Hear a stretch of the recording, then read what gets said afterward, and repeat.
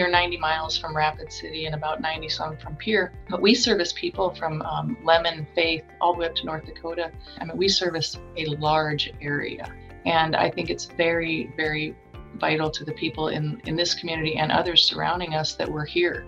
It's a long ways if they get injured to try to make it to Pierre Rapid if we weren't here.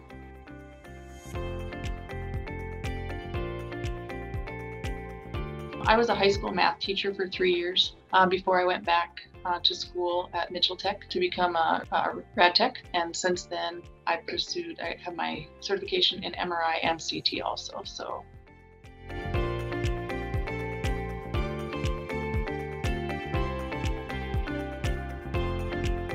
My grandmother is Jean Radway. She worked here at this facility for 52 years. And before she was a nurse here, she was a nurse in Chicago for 10 years. I think the most rewarding thing is, we have a nursing home connected to our facility here. I just love visiting with the elderly. We go across the hall for multiple different reasons, visiting with them and getting to help them. That generation is a lost generation, in my opinion, and they're a wealth of knowledge and wisdom. And it's just fun when you stop and you meet them in the hallway. My thoughts on COVID, it's kind of depersonalized our healthcare, if you will, because you can't, you couldn't have people in the room with the patient. People weren't holding their hand or touching them because of the contact. They couldn't see our faces. They couldn't recognize who we were, just things like that. And I think that's the part that was the hardest for us because we are so personal with our patients here.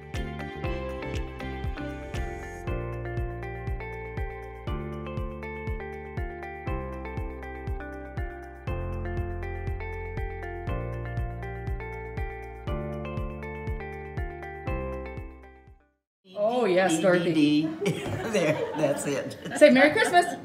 Merry Christmas. Who am I talking to? Santa. Hi, Santa. Merry Christmas. I love you.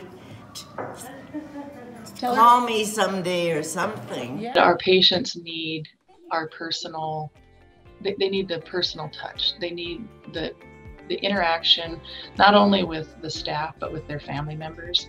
And I think we started to see some of that really lacking when the restrictions were really tight and these people were really sick. And when we could get the window visits and push their beds over and they could see their family members and talk to them, you could tell the difference. It sparked them a little bit and brought a little bit of life back into them. And we need that personal interaction as human beings. And I think it brought light to how important that was. I don't consider myself a hero. This is a group effort here. I truly feel that we all signed up for a job and we show up every day and we leave our families just like everybody else does to come to a job, and we get compensated for that job. The term hero, I struggle with that.